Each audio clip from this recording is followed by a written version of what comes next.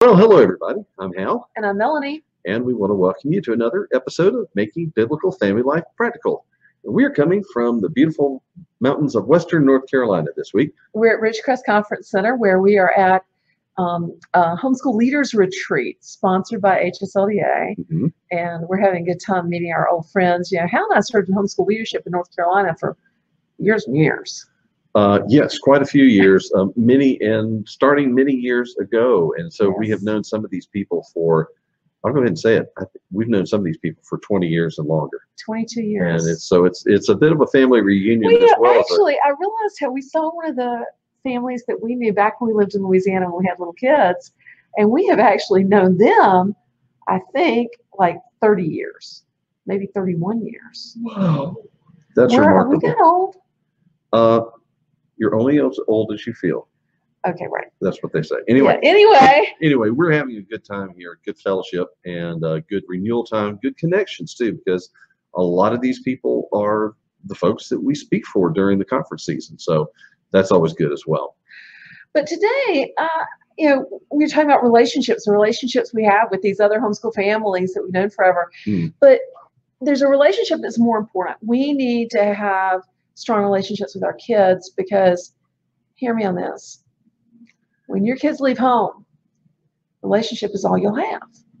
Now think about that for just a minute, because that really, let that sink in, because once they leave our homes, there's really nothing to call them back except their love for us or their sense of duty to the family or there's something in their family relationship that calls them back to home, whether it's a sense of responsibility or joy and anticipation, whatever it is. And if there's not a good relationship, if you don't have a good relationship with them, then they can walk out the door and never come back. And we've known some who did. We really have. And so this is really important. You know, I think probably the two most important parts of parenting are discipleship and relationship. And if you miss either one of those, you're in for a lot of heartbreak. And in fact, experience tells us that without the relationship, the discipleship's not going to go very far. It doesn't. Even though the discipleship has that eternal impetus to it, yet it was really only effective within the context of a relationship. That's right. And so today we want to talk about developing relationship with your kids. What can you do to build the kind of relationship that when they leave home, they call home. When they leave home, they come back. That they are desiring to spend time with you and with the family, because that's what we want. At the same time, building a relationship with them and God. Do you remember how a few years ago we saw a presentation of some research where they talked to like 10,000, almost 10,000 kids who were raised in Christian homes who were now adults. Right. And they were looking at what factors predicted that a child raised in a Christian home would stay in the faith as an adult. And that's not to say that it caused it, but God causes it. But there was a correlation. Where you found one, you generally found the other to be true as well.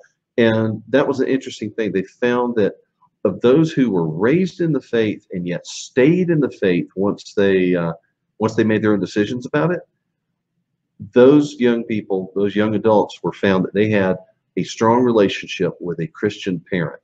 That was the biggest predictor. Father or mother. It wasn't one or the other in particular. But that was the biggest predictor. They have a good relationship with a Christian mom or a Christian dad, or even another predictor, or a Christian grandparent. And so that really kind of set me on fire for thinking about relationships. What does it mean to have a good relationship with your child? How do you build it? What does that look like at different ages? And so we're going to talk about that. We're going to talk about building a good relationship with your children when they're little, all the way to when they're grown up. And how can you do that for your sake, so that you'll have your kids in your lives the rest of your lives, but also for the sake of the gospel. Because God is so often pleased to use relationship in bringing people to himself. Well, the fundamental thing in a healthy relationship is trust. Yeah. And that's something that you teach from the time that baby first draws breath. Well, that's the very first foundation is Mhm. you can trust me. I'm going to take care of you. I'm going to see that you get what you need. I'm going to be there when you cry. Mhm. I'm going to meet your needs. And that starts even in babyhood. That's something you can do even if your kids are less than a year old, is you can work on meeting their needs, on being trustworthy. And that's something that if you Mhm. adopt a child, that's one of the first battles, is showing them that you can be trusted, because kids who have been through trauma have a really hard time trusting. And it's interesting that in the scripture that God often uses the example, or the image, if you will, the illustration of the trust of a nursing child. Yes. The trust, the comfort that a nursing child has in the arms of his mother. He even uses that to describe his relationship with us. Hmm. And, that utter trust that all my nourishment comes from you. Hmm. Yeah, that's really cool. And I love the fact that taking care of my babies was the beginning of the relationship I have now with my now grown children. Right. And similarly, I mean, that's it's easy to say, well, of course, mom is the nourishing mother. The alma mater, by the way, do you know that's the Latin term, nourishing mother? But you're the source of all the nourishment and so much of that comfort. It's easy for fathers to feel like, well, when they're weaned and they're potty trained, then I can start to have a role in their life. But I have a role in our baby's life too. Absolutely. And I think about the times that I was so tired and we had a fussing child. And I remember you, Hal, standing up in the hall at the top of the stairs, and you were singing to one of our babies, having Hmm. tucked up under your chin. You're singing your deep voice, Hmm. and calmed that baby right down. And I thought, that grew trust between you and the baby, and between you and me too. And, it bred affection and love in my heart that you're taking care of both the baby and me. And I think that's the fundamental relationship that you're establishing in those early years, is that it's one of the reasons that we didn't believe in that cry it out theory of parenting with Right. little ones. You say, you know what, right now we believe they need protection, nourishment, comfort.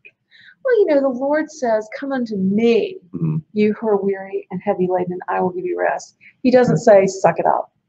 Right. He Right. doesn't say, learn to self-soothe. He says, Yeah. come to me. And so, you begin even then, but then as you move into toddlerhood and the preschool years, and discipline has to enter the picture. How you discipline makes a difference to your relationship. Are you disciplining out of your frustration and anger and losing your temper? Or are you being judicial? Are you always, all of your discipline should point your kids to the gospel. Okay? Hmm. We're sinners. Right. This is the law, and you broke it, and we're sinners. And we're in need of a Savior. And God will correct us to show us that we're sinners. And so we correct you to show you that there's right and there's wrong, and that you're a sinner. You realize in the book of Hebrews it says that a child who does not receive correction, it has been basically disowned by his father. Yes. It talks about, as we receive correction from our Heavenly Father, it points out that if you didn't receive correction, then your father had basically abandoned you. Well, think about it. If we're out in public and we're in a museum and we see a child acting up, we don't grab that child and say, you're in trouble, you were doing wrong, and here's your punishment, because that's not my child. Right. But when it's my child, I have a responsibility and a duty, and I do it out of love, because I want my child to turn out to be a good person. I want them to have good character. Right. And ultimately, I want them to know that there's right and that there's wrong, and that they are born in sin and they can't help but choose wrong, but that God has made a way for them to be saved, that God's grace provides an answer. Mm-hmm. And so in those early years, there's even the preschool years, I would say, yes, you move from purely providing that assurance that, your parents are going to be here, your parents will take care of you. You're now moving into that instructive phase yes, to say, I'm going to put boundaries around you. I'm going to show you my love by training you, by yes, teaching you, by discipling you and disciplining you, even though at that point there's not a lot of propositional truth that you're trying to get across, other No, than the truths are there's really limits, there's simple. boundaries. You know, there's a God. Mhm. You know, there's a Savior. It's really simple. Yeah. But in that, we teach them really important truths, and I think that we've got to remember that God calls Himself a Father, and so our parenting should remind our kids of the nature of God. You know, that we should be just and merciful, that we should be loving and kind like our Heavenly Father. Right. And that's why you just can't let go, and you can't lose your filters and lose your temper. And sometimes you'll do it, but you need to repent when you do. You know? Right. Okay, so that gets us through the toddler preschooler stage. But you know, but there's other parts that during that stage you need to be spending time holding them and reading aloud. You need to be listening to their little silliness. Sometimes it seems pointless. You think, oh, he's just pretending, but you're tying heartstrings. You're saying, I love you as a person when you listen to their stories. You know? Now, and that is a really important thing, because I think sometimes some parents get really wrapped up into the child training aspect of teaching certain behaviors. Yeah. And if they're not careful, then their relationship with their child becomes a matter of do this or else. I'm the enforcer, the drill sergeant. Yeah, and they don't get the love expressed in a way that they can feel. You know, it's easy. You can look back. You know what? Your 8-year-old is never going to say, "Thank you for teaching me spelling," but you know, all of our kids, when they've gone off to college, they've called back in the first months and on campus saying, "Thank you so much for the education you gave me." Yes. You know, because they can appreciate it then as an adult, which they can't when they're young. And your little one is not going to thank you for that correction, even though that is coming from love. What they will feel is when they feel your arms about them, when they feel that comfort expressed again, your appreciation and affection expressed toward them in a way that is just warm and fuzzy and not at all sharp-edged. Let me give you a truism. You will never spoil a child with too much love. It's impossible. You spoil children with too little discipline. And too much love has never spoiled a child. Bringing your baby bed with you has never spoiled a child. You know, going to them when they're crying has never spoiled a child. What spoils a child is failing to teach them right from wrong, failing to hold them accountable for their sin. You know, I'm just thinking too, there's a passage that comes to mind really just off the top right here in Genesis where Jacob is returning home after his long sojourn. Now he's married. He's married, and he has lots of kids, and he's coming home, and his brother Esau says, well, here, let's travel together. And Jacob says, no, you're going to move too fast, and the young ones cannot keep up. You know, he says it'll harm the flocks, and the pregnant sheep won't be able to stand it, and the children are not able to keep up. So he sees children need some consideration. Children need some allowances. We have to give them the right to be children, weak, you know, uncertain, needing guidance, needing lots of consideration. Now, please understand, we're not saying you have to manage your home a certain way. No. You know, it's a matter of Christian liberty where your children sleep or how or whatever. But your parenting needs to be marked with kindness and with love, and with a real interest in your little people as people, okay? Yeah.